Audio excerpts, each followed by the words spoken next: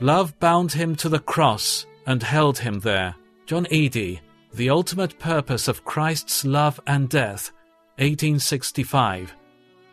Christ loved the church and gave himself up for her, Ephesians 5:25. Thoughts of love nestled in his heart.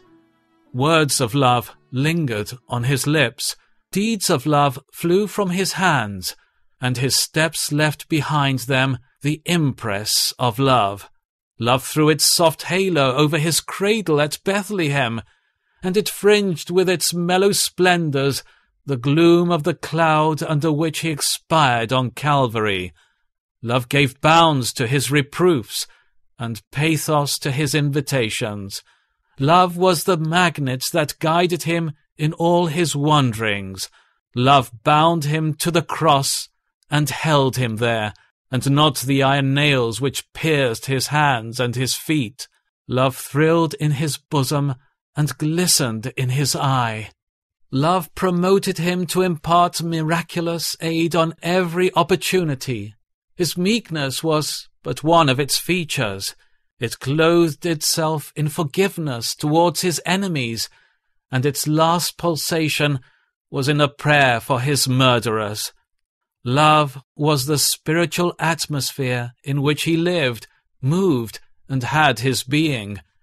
And all this love had his own people for its central object, around whom it ever hovered with sleepless tenderness and assiduity. Christ loved the church and gave himself up for her. But those exhibitions of love during his life are eclipsed by the displays of it in his death.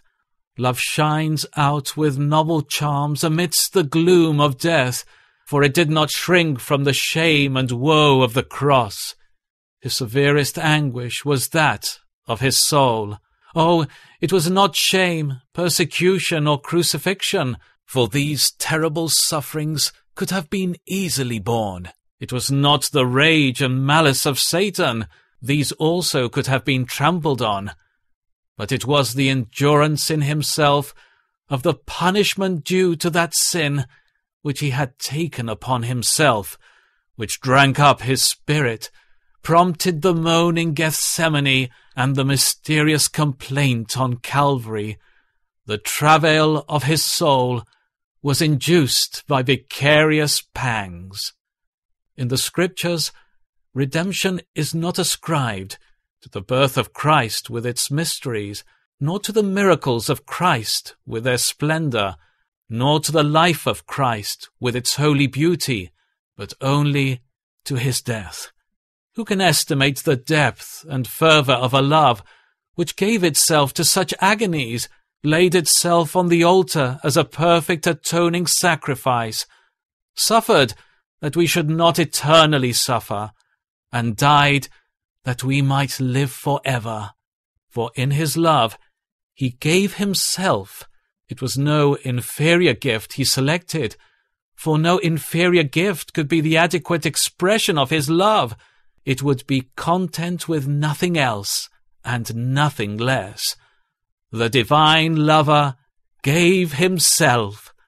Surely the voice of the Redeemer's love speaks in thrilling accents from the cross.